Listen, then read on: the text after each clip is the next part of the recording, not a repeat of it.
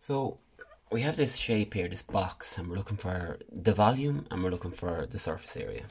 So we have two things to find. So the volume is easy. So the volume, you may know already, this is just a simple formula. So for volume, it's three measurements. So it's just going to be the length, say by some width,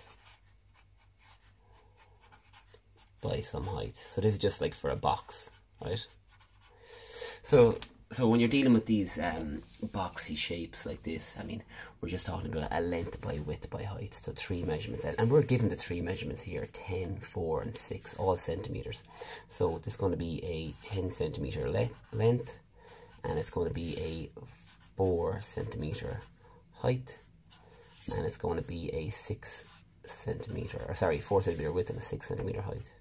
So when we look at all that, it looks to be something like 240. Now here's important, it's three measurements of centimeters, so it's centimeters cubed, or a little 3 on top. So that's like super important. Again, I mean, I've said that in videos before, do not forget to put your units in, especially when they give them to you. So there's our volume, centimeters cubed. If it was area, it's normally like 2 measurements, right, that you're multiplying to get something, so it's centimeters squared. So now we move on to surface area. Not harder mathematically, but definitely trickier to think about. So for surface area, this is the way I like to think about them. If you had to wrap this thing in paper, say wrapping paper, like how many sides would you have and what would the area of each side be? So let's think about that. So we have the top and bottom. So let's write the top and the bottom. Okay. We also have the front and the back that you can't see. The front and the back. And let's also say then we have the two sides, right? So let's say side 1, and we'll call this side 1 here, and we'll say side 2, and this being side 2 here.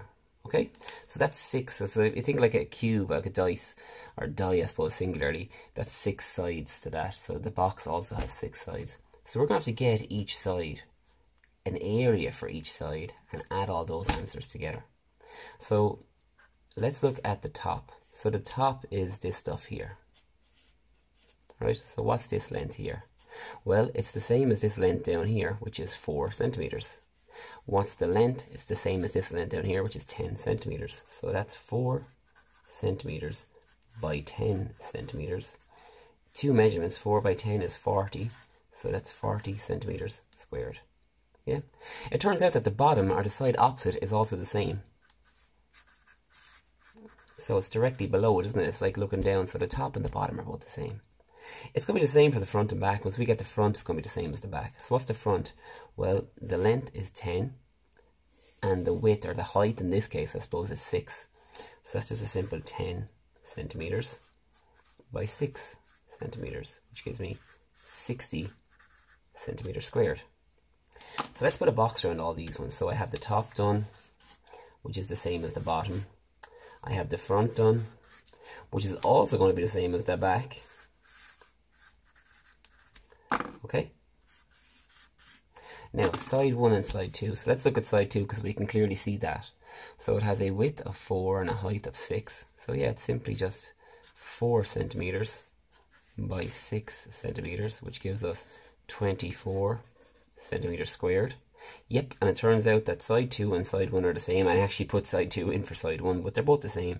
So this is also 24 centimeters squared. So again, so I have each side calculated. 1, 2, 3, 4, 5, 6.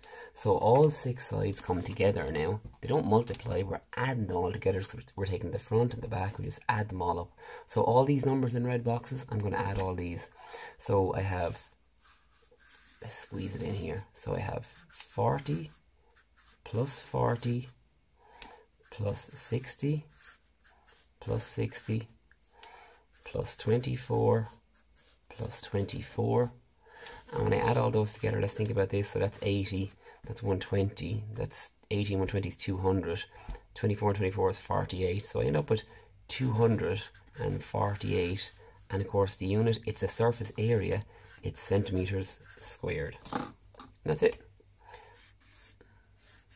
So remember, the surface area is not tricky, it's just a lot of areas all coming together. So don't worry about it and just take your time, count how many sides that you have, and when you count how many sides that you have, just make sure you have each side accounted for and add all your answers together. And that's it, okay?